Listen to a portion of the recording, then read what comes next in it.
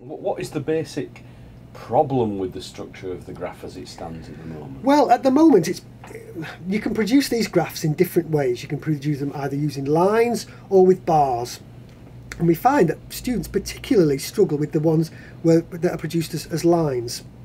Right. Because the lines that attract attention and just brings people to look at the variables here. Mm-hmm. But because these lines hover over the x-axis variable here, the students ignore it. They tend to not be able to relate the information in this axis to the points on the ends of the lines. So they get a really incorrect or partial understanding of the graph.